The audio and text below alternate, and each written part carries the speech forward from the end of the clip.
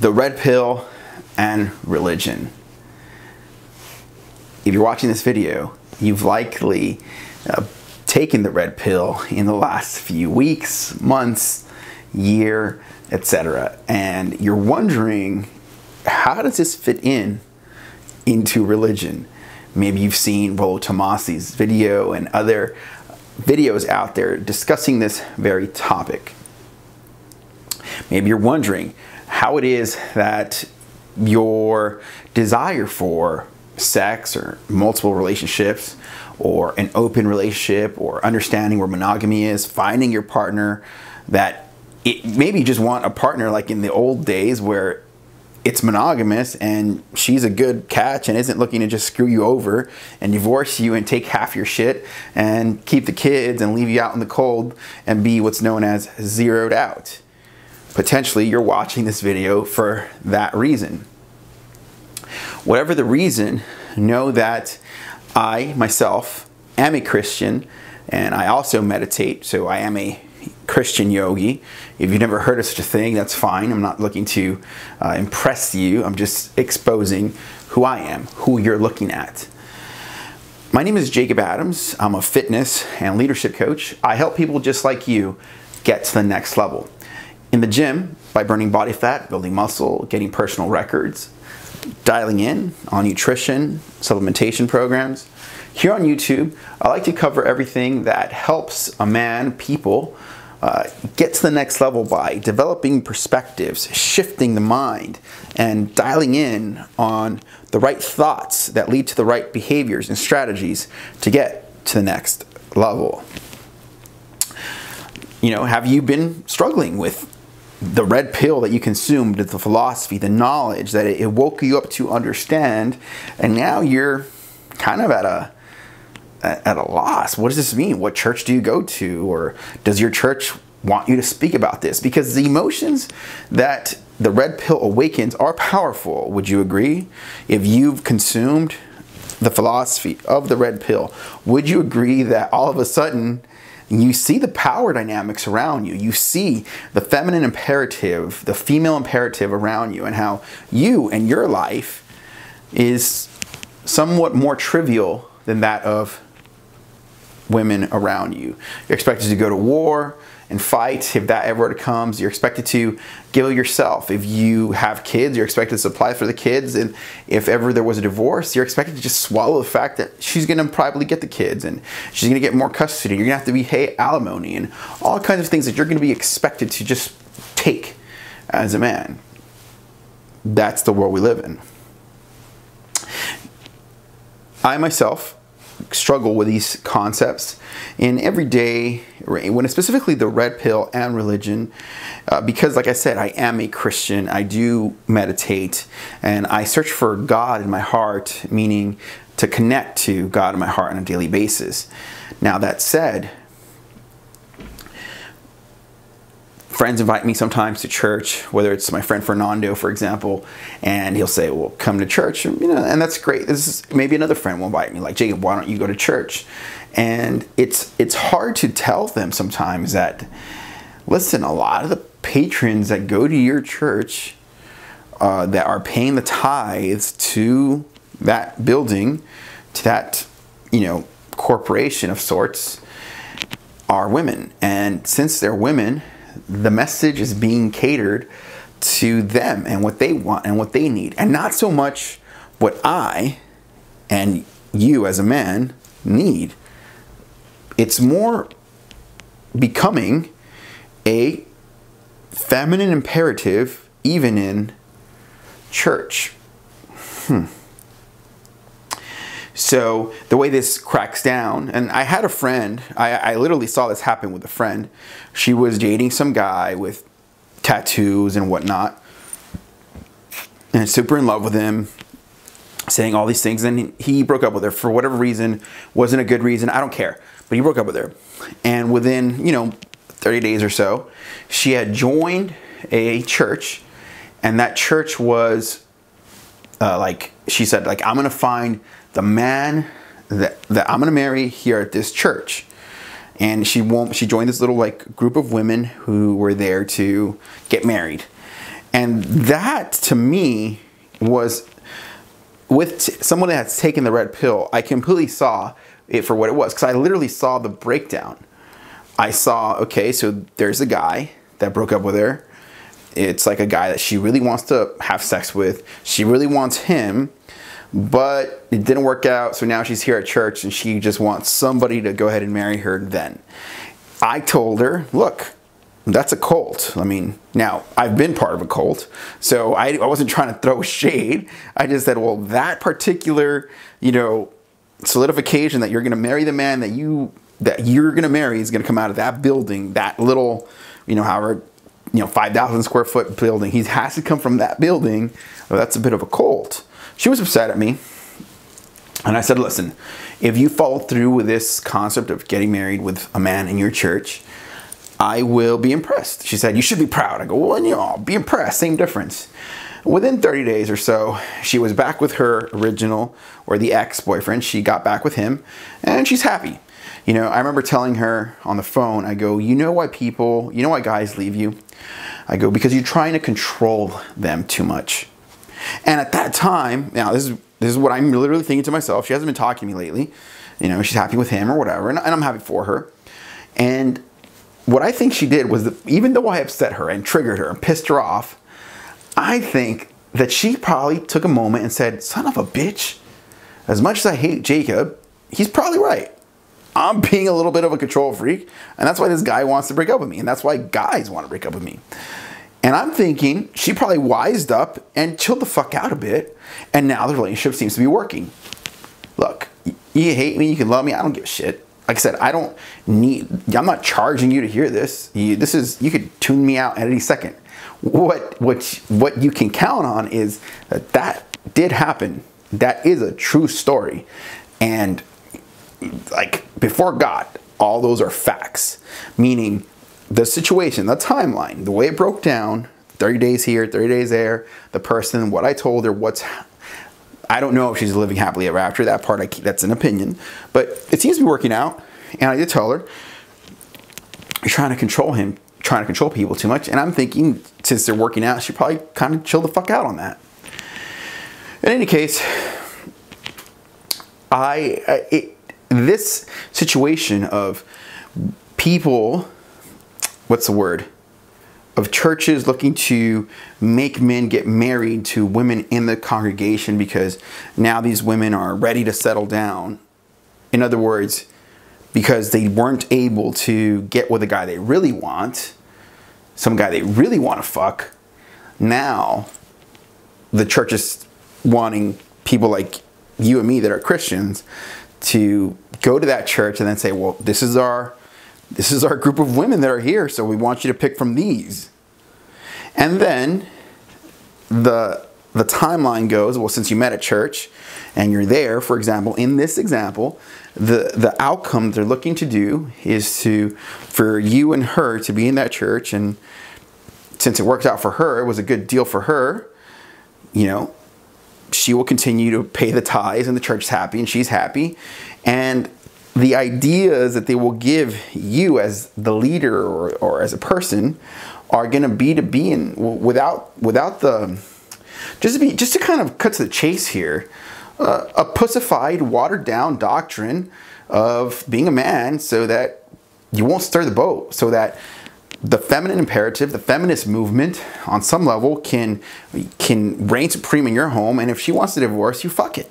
If she wants to do whatever the fuck she wants, fuck it. It's not important, because it's your feelings and your thoughts and what you truly want as a man is irrelevant to the overall agenda of the feminist movement, to the overall agenda in this particular situation of this hypothetical church. But this hypothetical church that I'm speaking of is pretty common. This is not the exception. This is the rule of general Protestant churches, congregations in the world. And so I don't go to churches for that one reason alone. There's also my distaste for the one-upping, the leveling up, the one-upping that men do amongst each other in like these holier-than-thou type situations that disgust me, or when men try to throw scripture at other men.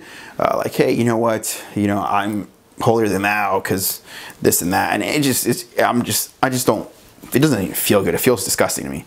In any case, I'm going to read to you Genesis chapter 3:16. It said,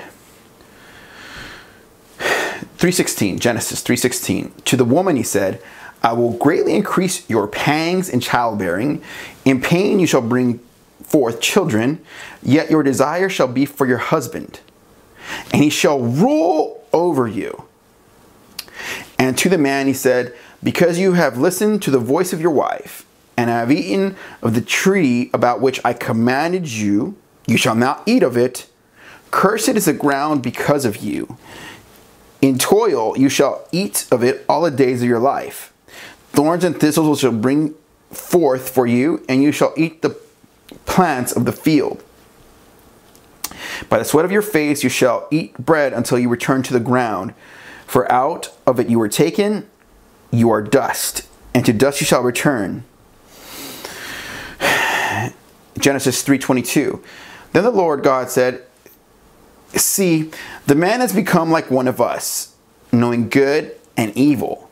And now he might reach out his hand and take also from the tree of life and eat and live forever. There's a lot said there.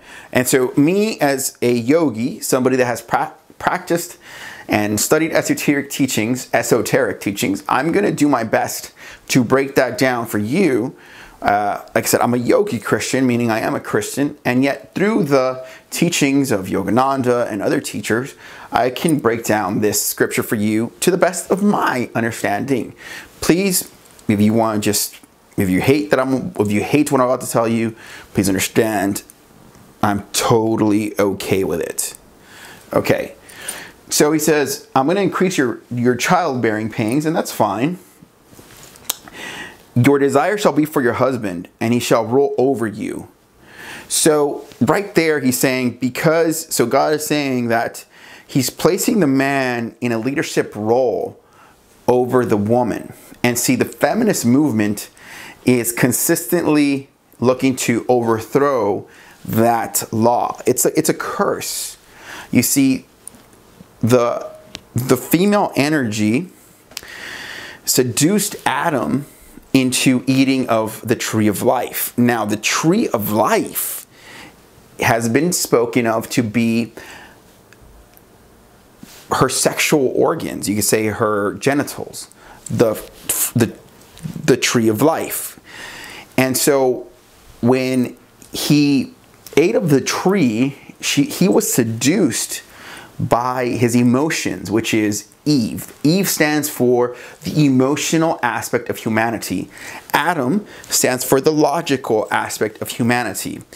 That's why it's been said that men have bigger foreheads than women, because of the logic, the brain has more focus on the actual rationality of what it is to be a man. Women have bigger chests because that is the emotional aspect, or the loving nature, or everything that is emotional to the humanity. So you could say women are more emotional creatures, men more logical, bigger foreheads, bigger chests. Now, continuing. See, these are not things, we're living in a society where what I'm saying is, it can ruffle some feathers, yet I'm telling it to you so it can clarify the simplicity that is humans. The media, the liberals, this whole like thing of men can be women and women can be men and it doesn't matter and all this shit. All that is designed to destroy family structure so that we can count on the government more. Because if the family structure is broken, it can make it so that you don't count on your family as much. And so that leaves you to only count on the government. Okay? So this is called social engineering. What they're looking to do to brainwash people into believing that men could just be women because they say so. Okay, what I'm reading to you in Genesis, this is where the female imperative and the feminist movement doesn't like that part. You see, you shall in other words, and he shall rule over you, Genesis 3:16. As a matter of fact, you can post that on your social media and see what happens. Genesis 3:16, and he shall rule over you. Now, this video is going to go longer than my typical videos because it's quite powerful, it's quite long, and it's coming from a really deep place, okay? And to the man he says, because you have listened to the voice of your wife, and have eaten of the tree about which I commanded you, you shall not eat of it. Cursed is the ground because of you, and etc., etc. Now, keep in mind that when God gets them, when God first gets them, he goes, "Who told?" Genesis 3:11. He says, "Who told you that you were naked? Have you eaten from the tree of which I commanded you not to eat?" Okay, so you understand there that right there is all clues to that. Like, who told you that you are naked? In other words, the knowledge. See, they were already naked even before they ate the fruit. They were already naked. The only thing that's shifted is the shift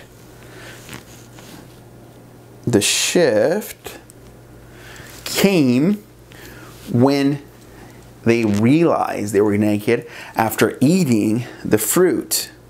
Now, the serpent has been linked to sexual energy, meaning the energy came down from Adam's mind into his body.